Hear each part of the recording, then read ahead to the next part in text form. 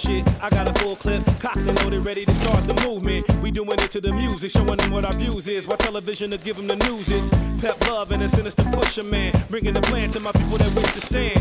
We taking a position and representing all the voices of dissension. Listen. Turn off a television, intellectual vision, and burning the ashes. The fascists make it passes, no access to the masses. Let you kiss the asses. The pages missing at the classes. Brainwashing, cash, yes. Motorheads like clay. Reason they fight was strictly for the pay. Forced to stay on the platoon through August and June. Tell us that they gotta take modest the pipe, have the train, and soon watch and follow. Sit back and tell me what's going on. How come we allowed to lose freedom? Tell me what's going on. God said, let there be light. The movement already began in the triple stage tonight. Things were going on until the break of the morning. Stars were being born and angels blowing their horns. It was alright, all day and all night till mankind hit the planet like a landmine. And the story kind of started somewhere in the garden. There was a lonely man with a hard dick who gave up career for him to have a woman who would raise up his kids, but didn't see the snake coming. Since then, we've been living in sin, and you can blame it on the snake or the women and men, or blame it on me pimping my pen, or blame it on the radio and that bullshit they play again and again. That's why we get in the movement moving so we can get in the groove and bring a little improvement. Slave ships to freedom to civil rights. Now we fight for the power till shit is right. Blues, jazz, the funk, the hip hop. We keeping it moving, the movement don't stop. Just sit back and tell me what's going on.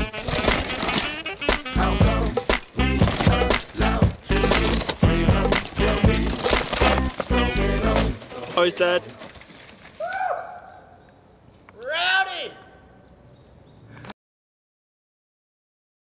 Hey, my name's James McKnight. I'm writing a book called Misspent Summers, which is basically a guidebook about Morzine in the Alps, but kind of more of an in-depth look at the characters, the people that live in Morzine, the people that make the town what it is.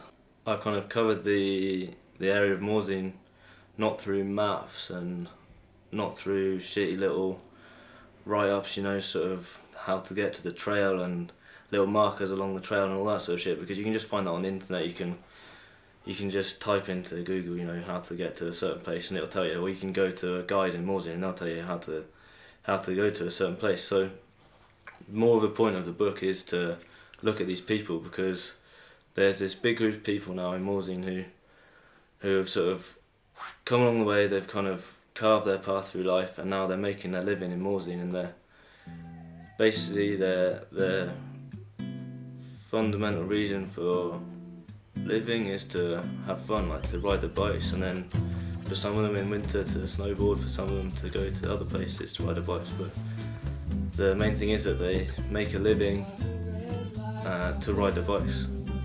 They don't ride the bikes as a hobby, you know, it's their whole lifestyle. So the group of people are basically some people I've grown with. I met these guys. I met some of them when I was sort of 15. I met some of them, you know, only a year or two ago, but they've all sort of come to the same point in their lives where they're making a living out of what they're doing. For instance, you know, it's like some of them are builders, some of them are bike shop mechanics, but all at the same time they manage to just get out every day, they ride the bikes. Every weekend that they can, they'll go to a race, and you know, every second of the day is spent thinking about bikes. So I wanted to show people in Britain and further afield, like, you know, exactly how you can live for your bikes. Where I was going with this book is that these guys have inspired me throughout my life and will continue to inspire me, and I wanted that to be for everyone, really, that inspiration. I mean, I know there's millions of people like these guys out there, but these are just one prime example of how to live your life, and I wanted to make basically an inspirational guide to becoming a pikey bum like these guys. So hopefully that's what I've done, and hopefully everyone will like that. Cheers.